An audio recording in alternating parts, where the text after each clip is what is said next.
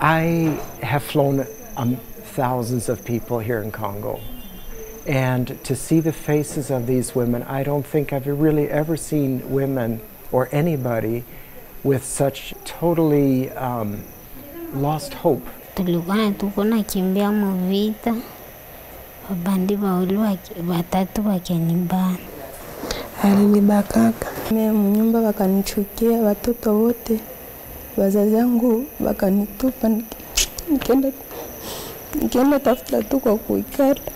And as I'm strapping them in the airplane, trying to engage in conversation and stuff like that, there was just nothing there. It was just no connection whatsoever.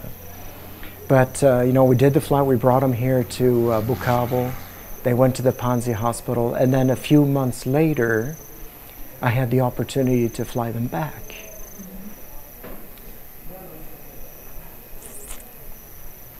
And the transformation was enormous. To see the same women, because I had the manifest from the first flight, and if you could have seen the age group and the weight, they were all just skin and bones. And to then bring them back, they had regained more body weight, and just the joy and the exuberance and the connectivity that I was able to have was a complete different story.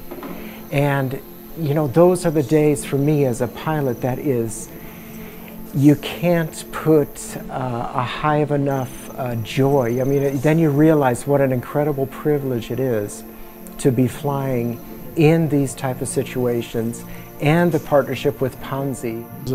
Each year we are treating around 3,000 women here at the hospital.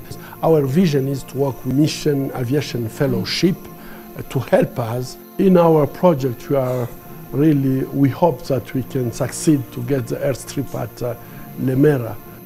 The airstrip is very important.